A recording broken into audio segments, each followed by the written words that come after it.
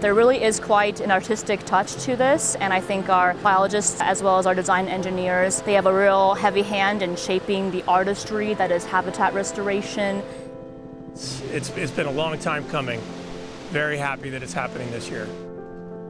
I'm Andrew Tolliver. I'm a senior biologist and I've been working on the Carmen-Smith Project for over 20 years.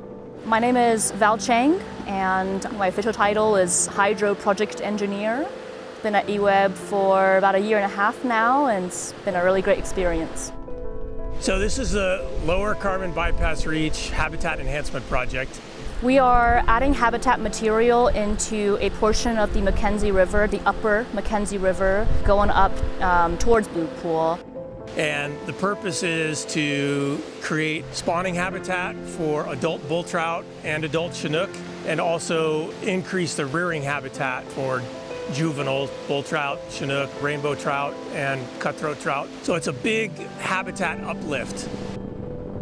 And the helicopter has been picking up material, the spawning gravel and the treetops, from a staging area up on the hill. And they've been flying down to the river at the different work zones to deliver the material. The Upper McKenzie River is almost devoid of naturally occurring gravel. It's a very young stream.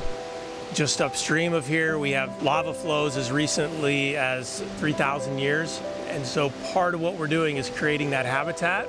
And this is particularly important as we head into more and more climate change, and we're looking at fish to continue to move further upstream to be in colder and colder habitat.